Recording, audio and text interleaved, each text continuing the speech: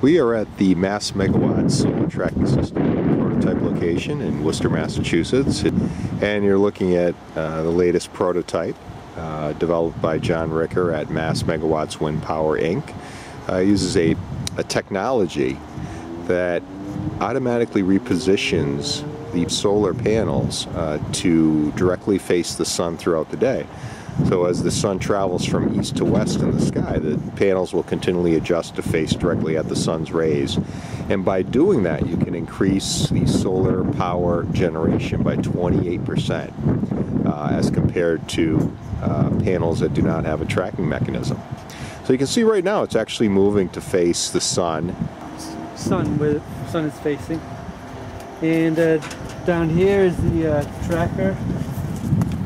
And it's has basically a sun tracker, computer controls, and a power supply, and it's connected to the grid. And this right here is the actuator, which actually moves the panels. So we're saying that with a traditional tracking system that's out in the market right now, we're talking about to add the tracking motion, you're talking about almost a 30% potentially increase, that we could drop that from 30% to around 5%. Yeah. It's actually an additional maybe 15% from the other trackers. Part of trying to hold down the panels as it turns like a seesaw, so the actual wear and tear on the actuators, because the excessive wind is just not there. It just it's right along the even plane, so there's a lot less pressure, there's a lot less bending in case of high wind. Okay, so you're saying that it takes a lot less mechanical stress to make the motion, to do the tracking, as compared to a lot of the current technologies that use a more vertical approach versus this horizontal. And it's a lot less wind prone as opposed to the conventional solar tracking technology. Okay. We can so the sun's moving here. Okay.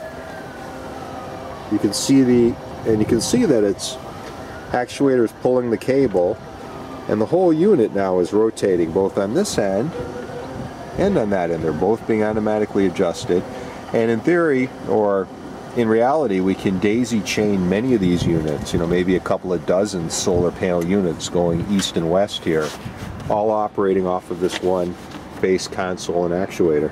Yeah.